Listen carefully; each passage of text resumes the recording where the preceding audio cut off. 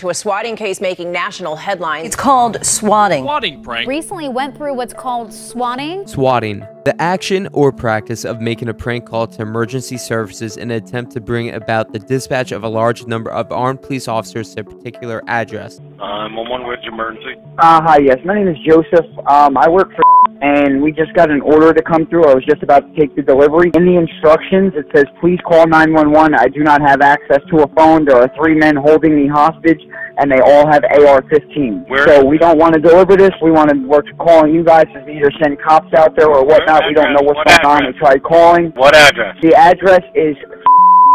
And that's in what town? What town is that? That's... What's your name, sir? Joseph. Joseph. What is the lady's name? What's the name on the order? Hold on, I'll tell you right now. It says Jeff Saxton. I'm sorry, the name, first name again? Jeff, Jeff, and then his last name is Saxton, Saxton. Okay. Hold on the phone for me. All right. Hello? Yeah, I'm here. Hold on, please. Okay. Yeah, Lacey, Ocean County. I have Joseph on the phone. He's an employee for... They received a automatic text for an order, but it was not an order for pizza. It's an order for police to go, I guess, for a residential check. Subject Jeff Saxton was the name put forth on the account, stating he's being held hostage by 3 subjects with automatic weapons.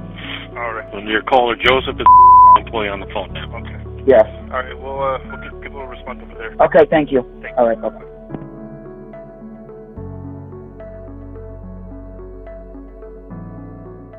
What you just heard was the actual 911 audio from the night that I got swatted. Now, this is the first time I'm really actually going to talk about it. I don't know how much I can say, just due to the fact that it is currently under investigation. And also, I still get like the chills and I get scared whenever I think about it or talk about it. As many of you guys know, I recently took a dive into streaming full-time over on Twitch, and it's something that I personally really enjoy. I have a great time doing. I get to communicate with you guys and in real time, and it's fun.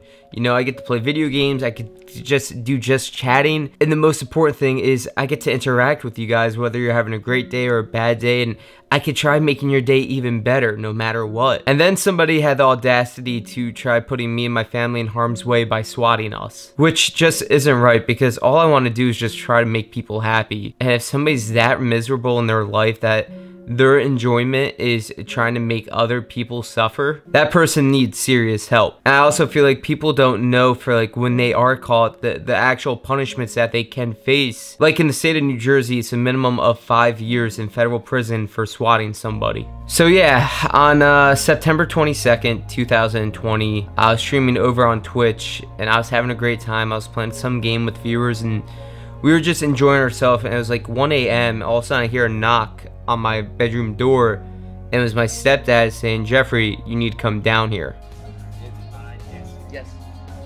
Wait, I can't ask these. Okay. So, hey guys, I gotta go. I'll catch you guys later. The stream's gotta end. So as you guys just saw in that clip, I turn around, I look, I'm like, oh, it's 1 a.m. Why are you calling me downstairs? My first thought is thinking like, hey, somebody just probably passed away. Let me end the stream so I don't come back up to my room in tears, whatever. Because it's not normal for both my parents to still be up, or any of my parents to be up that late in general. And to especially come to my room and say, hey, you gotta come downstairs. The only times I've ever had that happen in my life, besides the night I got swatted, was anytime somebody in my family passed away and we found out very late, and they didn't want us to find out over social media, which honestly, I really respect my parents for always telling us when they find out. So after my stepdad said, hey, you gotta come downstairs and all that, I quickly ended my stream thinking that somebody passed away. And I started leaving my room and I hear my mom start yelling, do you have a warrant for your arrest? I'm thinking to myself, why would I have a warrant? I never tried doing anything wrong in general. I'm probably one of the most innocent people you'll ever meet. Like, if somebody needs my shirt right now, like that's by me or whatever, I will give them the shirt off my back. Like, I'm a volunteer firefighter. I tried doing what's right, not for me, but for the people around me and the people in my community. And I'm like, why would I have a warrant for my arrest, Mom? That makes no sense at all. And she's like, there's 4 cops out here looking for you right now. And I'm thinking to myself, why are there 4 cops? So I go downstairs and I see there's 2 police officers right in the front of my house, and they have like their hands on their side, you know, because they don't know. And these guys I work with on fire calls here and there, and these are newer police officers in our town, you know. They literally just started the job probably within the last few years, so we didn't get to have as much experiences and talks whatever on calls. But I go downstairs and I see there's these two right in front of me, and then there's two police officers in my driveway, and I'm like, whoa, and it instantly kicks in that like, yo, I am being swatted because something odd happened when I was in the middle of my stream. I got some kind of random order sent to my business email, and I just brushed it off. I thought a fan was using my business email in a way to like have an email address to use. I should have opened up that email because I would have found there was a lot of important information that I needed, such as my name and my address being used. So I'm downstairs, I'm talking with the police officers, and they're telling me like, hey, we got a 911 call, as you guys heard from the audio before, of a report that you're being held hostage by 3 people with automatic weapons. And I look at them, I'm like, does it look like I'm being held hostage? Like, I know they have to do their job. I have the utmost respect for my local law enforcement and law enforcement in general. I know we live in 2020. Everybody likes to poop on police, whatever, but everybody doesn't realize, like, yo, you have a few bad apples in every profession. It doesn't matter if you're a police officer or you're military, fire, whatever it is in the world, right? Or even doctors, whatever. You have a few bad apples out there, and it makes like the whole entire whole look bad. But like, I know the police in my town are very respectful, and respect goes a long way for both sides. If you give respect to one, you'll get respect back to you. So we started talking. We talked about me reportedly being held hostage, and I tell him about this strange email that I just got like 20-something minutes prior.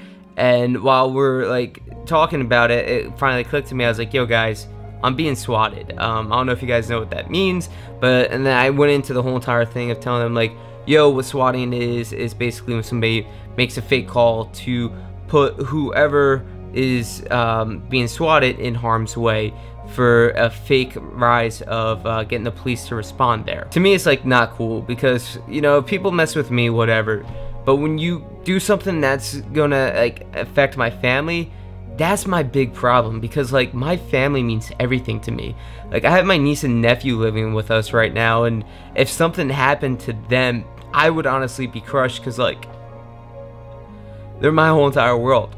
They literally are, and they mean the absolute world to me. And knowing that like somebody sent the police to my house as a joke or a prank to do whatever, it's kind of messed up. Like, I'm lucky like the police didn't come kicking in my door and, you know, start waking everybody up, because like it would have never been good in general. Like, somebody probably would have got hurt or killed in my house because of some idiot making a fake 911 call. And now like when the police are sitting next to my house doing traffic radar, the first thing I think is like, yo, am I being swatted again? And there's a few times where I've gone outside, I approached the officer like, yo, hey, what's up, man? What are you guys doing? Like, oh no, we're just running radar, it's nothing with you. And I'm like, all right, thank God, because for me, it makes me scared of the people I'm supposed to trust the most, and the people that I have the utmost respect for. And it's not fair. And literally my mom now gets scared when they're sitting next to our house running radar, and it's not fair for her. And it's not fair for any of us, that we have to think like,